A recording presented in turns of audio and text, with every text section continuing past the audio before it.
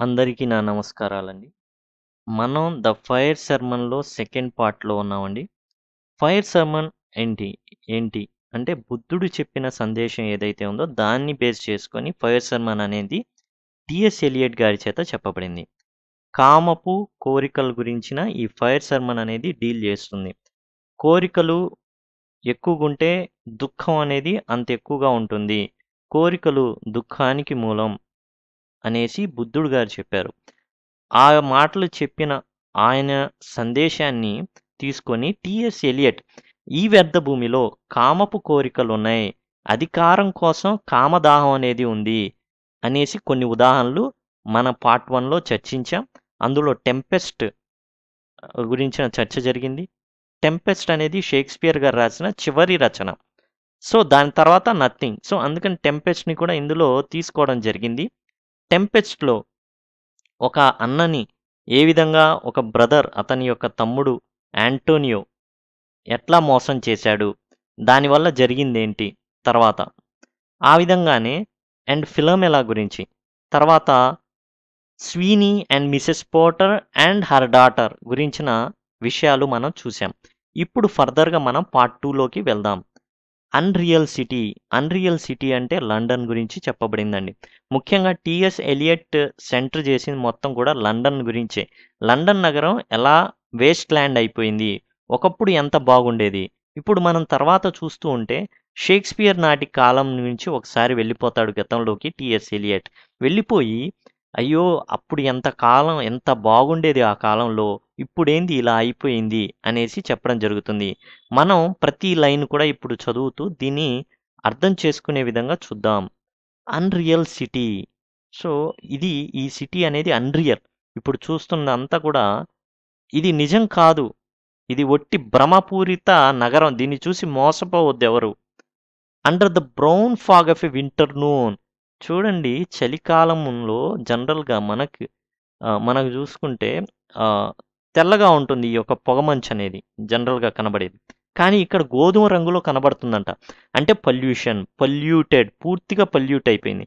ఇక్కడ మనం కేవలం పొల్యూషన్ అనేది మనం భౌతికంగా చూస్తే తప్పు అవుతుంది. ఈ ఎట్లా చూడాలంటే ఆధ్యాత్మికంగా కూడా చూడాలి. మనుషుల్లో కూడా అలానే పొల్యూషన్ ఉంది. ఎట్లాగైతే బయట ఈ యొక్క వాతావరణంలో కాలుష్యం అనేది ఉందో, మనుష్యుల్లో కూడా కాలుష్యం అనేది ఆ విధంగా ఉండిపోయింది. ఇప్పుడు ఇంకో ఉదాహరణ చెప్తున్నాడు టిఎస్ ఎలియట్. మిస్టర్ యుజినైడీస్. ఇతను ఎవరంటే స్మిర్నా మర్చెంట్. ఇది చాలా గుర్తుంచుకోవాల్సిన విషయం. ఎందుకంటే మేడమ్ సొసెస్ట్రీస్ ఇచ్చిన కార్డ్స్లో వన్ ఐడ్ మర్చెంట్ ఉన్నాడు, ఒంటి కన్ను వ్యాపారి. ఈ వ్యాపారి గురించే బహుశా చెప్పుండొచ్చు అనేసి అంటూ ఉంటారు. అండ్ మిస్టర్ యుజినిడీస్ అంటే అర్థం ఏంటంటే man of good birth and మంచి పుట్టుక పుట్టినవాడు అనమాట. ద స్మిర్నా మర్చెంట్, స్మిర్నాకి సంబంధించిన వ్యాపారి. ఎక్కడ ఉంటుంది స్మిర్నా? టర్కీలో ఉంటుంది. అన్షేవెన్, అతను గడ్డం కూడా గీసుకోలేదు. With a pocket full of currents, అతని యొక్క జేబులో ఏమున్నాయంటే ఎండిపోయిన ద్రాక్షాలున్నాయి. ఈ ఎండిపోయిన ద్రాక్ష అనేది దేన్ని సూచిస్తుందంటే వ్యర్థ భూమిలో పుట్టిన పంటను సూచిస్తుంది. ఈ వ్యర్థ భూమిలో ఏం జరుగుతుంది? బీడు భూమిలాగా అయిపోయింది. మనుష్యులు బీడు భూమిలాగానే ఉన్నారు. ఇందులో ఏదైనా మరణించడమే గాని కొత్తది జన్మించడం లేదు. కొత్తది జన్మిస్తేనే కదా. ఇప్పుడు ఒక విత్తనం భూమిలో పడితే ముందు జరిగేది ఆ విత్తనం మరణిస్తుంది. మరణించిన తర్వాత మరణించినట్టుగానే ఉంటే ఆ విత్తనం ఇంకా ఏమీ చేయలేదు.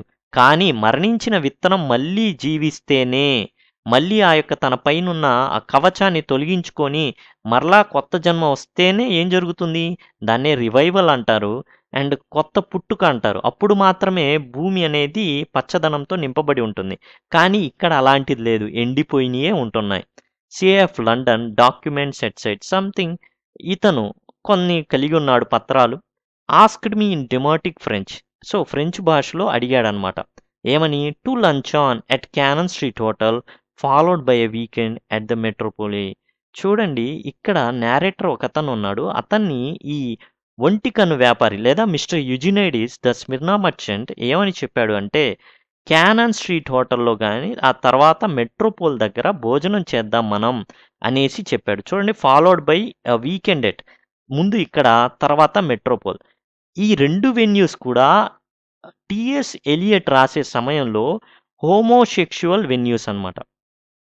అంటే స్వలింగ సంపర్కులు ఉండే ప్రదేశాలు.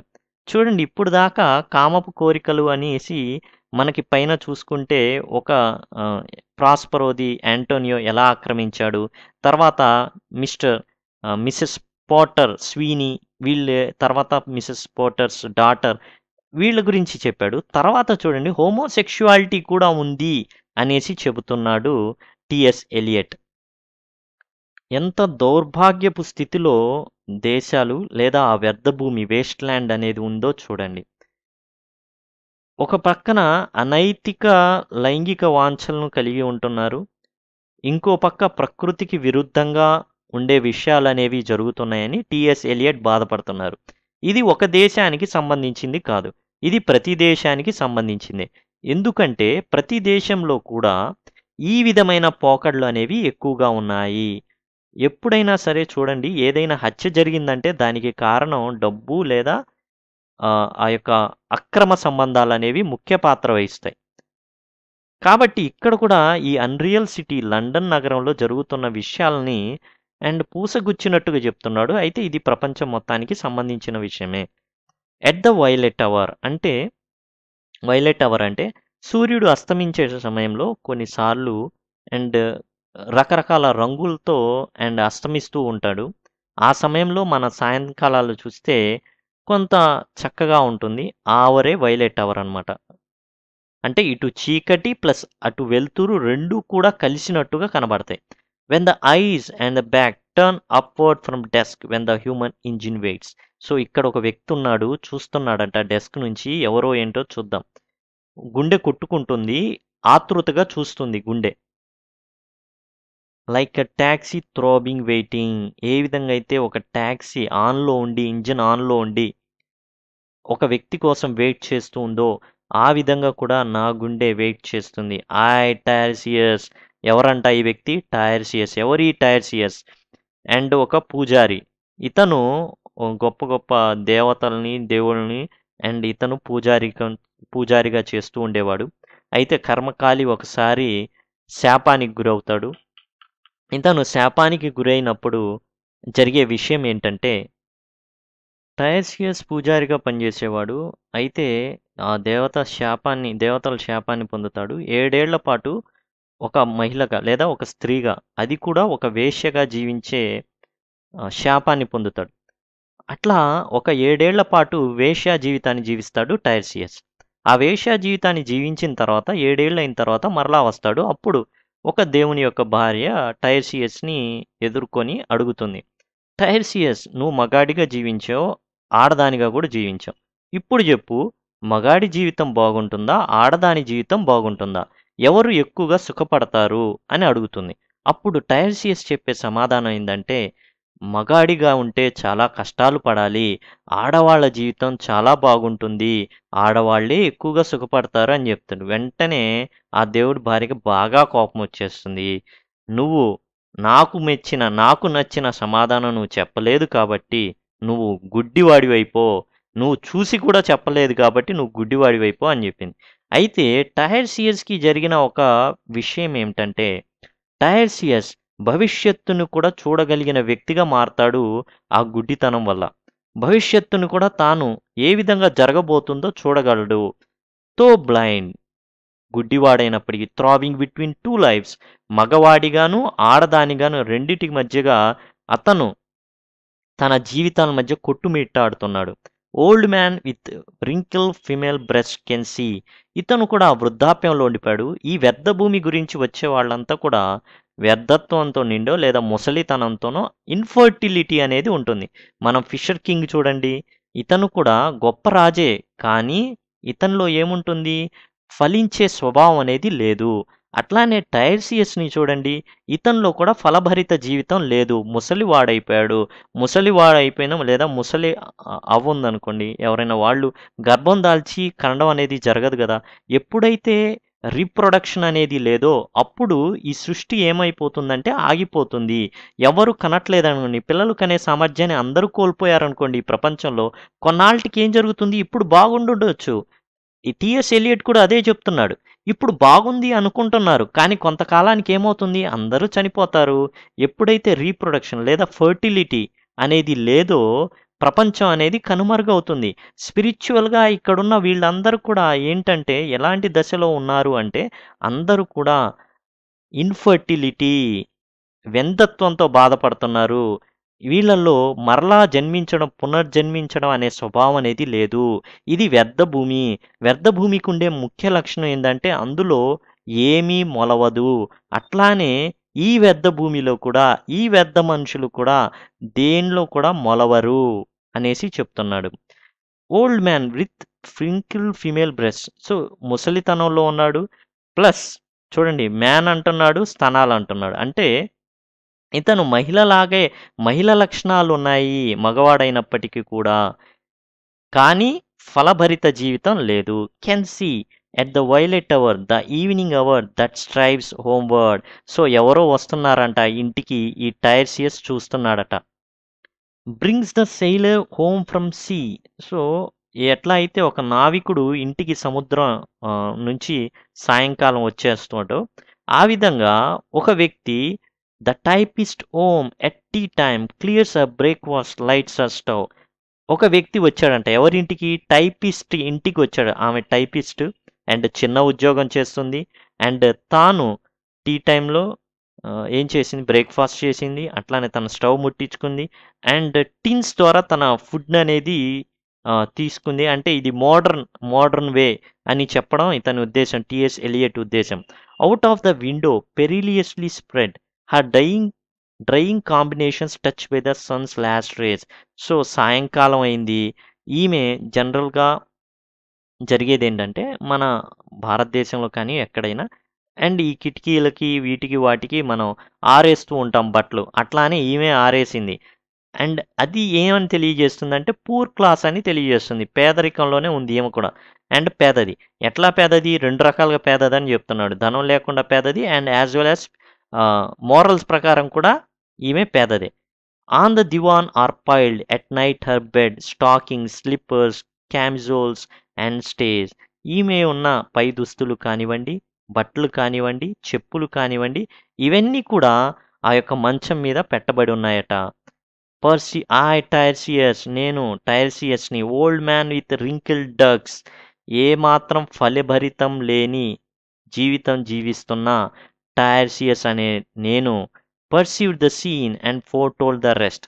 ఆ సందర్భాన్ని చూసేసి అక్కడున్న వస్తువులు ఇవన్నీ చూసేసి నేను తర్వాత ఏం జరగబోతుందో భవిష్యత్తు నేను చెప్పగలను.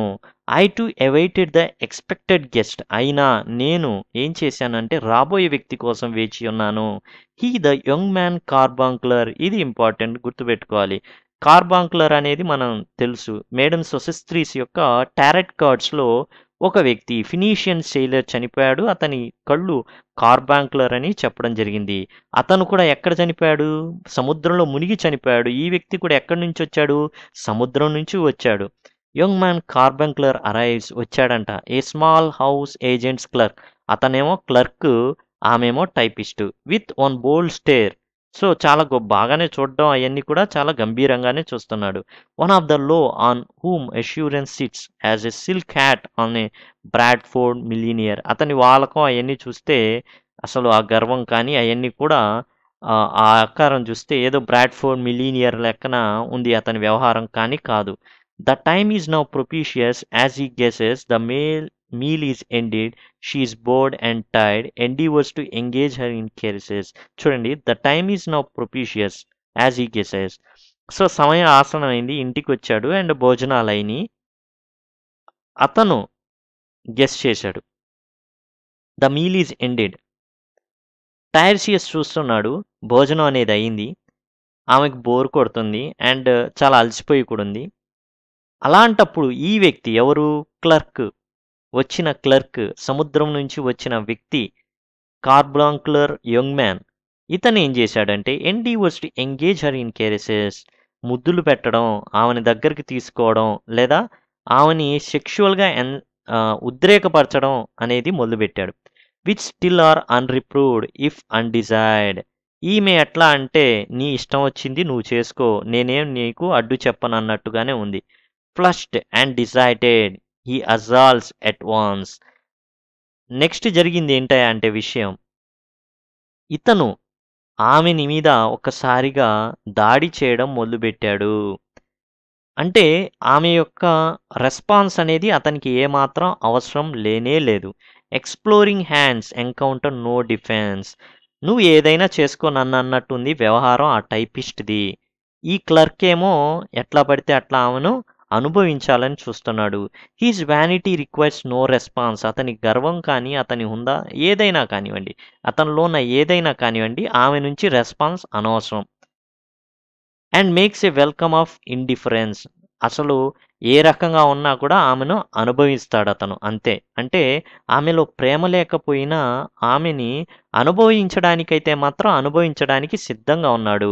And I టైర్సియస్ have four suffered all enacted on the same Diwan are bed.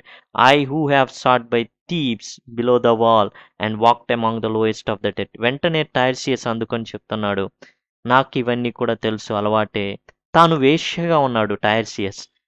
And 7 ఏళ్ల పాటు వేశ్యగా మగవాడైన వ్యక్తి ఆడదానిగా మారిపోయి అది కూడా వేశ్యా జీవితాన్ని జీవించాడు టైర్సియస్. నాకు తెలుసు, కస్టమర్స్ వస్తారు, నన్ను ఆ యొక్క మంచం మీద పడేస్తారు, తొక్కి పడేస్తారు, నన్ను ఎట్లా పడితే అట్లా అనుభవించేస్తారు. నా నుండి వాళ్ళకి ఎలాంటి అవసరం అంటే ఒక రెస్పాన్స్ అనేది అవసరం లేదు. ఇక్కడ కూడా అలానే జరుగుతుంది. ఆమె ఒక కస్టమర్ లాగా బిహేవ్ చేస్తుంటే ఇతను ఆ యొక్క వేశ్య దగ్గరికి వచ్చిన వాడిలాగా ప్రవర్తిస్తున్నాడు. అండ్ ఇవన్నీ కూడా నేను అనుభవించాను 7 ఏళ్ల పాటు అనేసి టైర్సియస్ చెప్తున్నాడు. అంతేకాదు థీబ్స్ నది ఒడ్డు మీద ఇతను కూడా కూర్చొని ఆ యొక్క ఆ చనిపోయిన వాళ్ళ మధ్యలో అట్లా నడుచుకుంటా వెళ్తున్నాడట. బెస్టోస్ one final ప్యాట్రనైజింగ్ kiss and గ్రోప్స్ he's way finding the states అన్లేట్. చివరికి ఏం జరిగిందంటే ఇతను వచ్చిన క్లర్క్, సముద్రం నుంచి వచ్చిన వ్యక్తి ఏం చేశాడు అంటే తన పని కానిచ్చేసుకొని ఒక ముద్దు పెట్టేసి, అంటే ఈ యొక్క క్లర్క్, ఈ టైపిస్ట్ అనే ఆమెకి ఈ క్లర్క్ అనే వ్యక్తికి మధ్య సంబంధం ఏంటంటే స్పాన్సర్ చేస్తున్నాడు. ఆమెకు కావాల్సిన కొన్ని విషయాలకి ఇతను స్పాన్సర్ చేస్తున్నాడు. ఈమె అతని యొక్క కోరికలను ఒక వేశ్యలాగానే తీరుస్తుంది. అంటే ఒక వేశ్యకి ఒక కస్టమర్కి ఉన్న మధ్య సంబంధమే ఈ టైపిస్ట్కిను ఈ యొక్క క్లర్క్కి మధ్య ఉన్నది అనేసి టైర్సియస్ చెప్పడం జరుగుతుంది. టైర్సియస్ కూడా ఒక వేశ్యలాగా 7 ఏళ్ల పాటు ఉండి ఈ యొక్క అన్యాయాన్ని అనుభవించాడు. She turns and looks a moment in the glass. ఈమె ఇదంతా జరిగిన తర్వాత అతను ఏం చేశాడంటే ఆ యొక్క మెట్ల మీద లైట్ కూడా వేసుకోవాలా, చీకట్లోనే తడుముకుంటూ వెళ్ళిపోయాడు. అంటే ఏంటంటే ఇది అప్రూవ్డ్ రిలేషన్ కాదు, సమాజం చేత అంగీకరించబడింది మాత్రం ఏమాత్రం కాదు. అందుకనే చీకట్లో నుండి వచ్చి చీకట్లోనే అతను వెళ్ళిపోయాడు తడుముకుంటూ. ఇంతలోకి she turns and looks A moment in the glass. తాను అద్దంలో చూసుకుంటుంది. Hardly aware of our departed lover. తన యొక్క ప్రేమికుడు వెళ్ళిపోయాడన్న సంగతి కూడా ఆమెకు తెలియదు.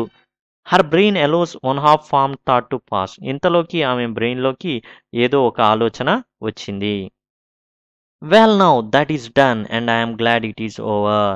అమ్మయ్య, వచ్చాడు, పని చేసుకున్నాడు, వెళ్ళిపోయాడు, అది పూర్తయినందుకు నాకు సంతోషం. అంటే పూర్తయినందుకు సంతోషం, అంతేగాని తనతో కలిసి ఉన్నందుకు సంతోషం ఆమెకు లేదు. ఒక ప్రాస్టిట్యూట్, ఒక వేశ్యలాగా ఆమెని ఇతను అనుభవించాడు, వెళ్ళిపోయాడు. అమ్మయ్య, ఒక పని అయిపోయింది. ప్యాట్రనైజింగ్ కిస్ ఏంటంటే స్పాన్సర్ చేస్తున్నాడు సంథింగ్. అంటే సేమ్ రిలేషన్ ఏదైతే టైర్సియస్ చెప్పదలుచుకున్నాడో ప్రాస్టిట్యూషన్ అండ్ కస్టమర్ రిలేషనే ఇక్కడ ఉంది. ఎవరెవరి మధ్య అంటే ఈ యొక్క టైపిస్ట్కి క్లర్క్కి మధ్య. When lovely woman stoops to Foley and face about her room again alone. తర్వాత మరలా ఆమె ఆ గదిలోకి వెళ్ళింది. And she స్మూత్స్ her air with automatic hand. తన చేతిని దువ్వెనలాగా ఆ యొక్క ఏదైతే జుట్టు ఉందో దాన్ని నెమురుకుంటుంది అండ్ తాను చూసుకుంటుంది. And puts a record on the gram phone. Music పెట్టుకొని వినడం మొదలుపెట్టింది. అంటే ఇక బాధ లేదు, ఏం లేదు. ఆ మ్యూజిక్‌లోనే అంతా తన బాధ అనేది కొట్టుకుపోవడమో లేదా మర్చిపోవడమో చేస్తుంది. ఈ విధంగా వేస్ట్ ల్యాండ్‌లో ఉన్న ప్రజలు జీవిస్తున్నారు. ఒకటి ఇక్కడ చూసుకుంటే ఫస్ట్‌లో హోమోసెక్షువాలిటీ ఉంది. తర్వాత ప్రాస్టిట్యూషన్ అని ఉంది. మనిషికి మనిషికి మధ్య ప్రేమ అనేది లేదు కానీ కామపు వాంఛలున్నాయి. అండ్ దీనినే ఫైర్ సెర్మన్‌లో టీఎస్ ఎలియట్ ఏం చెప్పదలుచుకున్నాడంటే కోరికలు తగ్గించుకోండి. అండ్ కోరికలు అసలు లేకుండా చేసుకోండి అని చాలామంది చెప్తుంటారు బుద్ధుని సందేశం. కానీ కోరికలు లేకుండా మనిషి జీవించడం అసాధ్యం. కోరికలు దుఃఖానికి మూలం. దాన్ని కంట్రోల్‌లో పెట్టుకోవాలని చెప్పడం జరిగింది బుద్ధుడు. ఆ ఫైర్ సెర్మన్‌ని ఇక్కడ చెప్పడం జరిగింది. ఇది సెకండ్ పార్ట్ అండి. అండ్ థర్డ్ పార్ట్ అనేది మనం ఎలిజబెత్ రాణి గురించిన కొన్ని విషయాలను టీఎస్ ఎలియట్ బహిర్గతపరిచాడు. అండ్ నెక్స్ట్ పార్ట్‌లో అది మనం చూద్దాం. మీకు నచ్చినట్లయితే దయచేసి షేర్ చేయండి. సబ్స్క్రైబ్ చేసుకోండి అండ్ కామెంట్ చేయండి. లైక్ చేయడం మాత్రం మర్చిపోకండి. Thank you. Thanks a lot.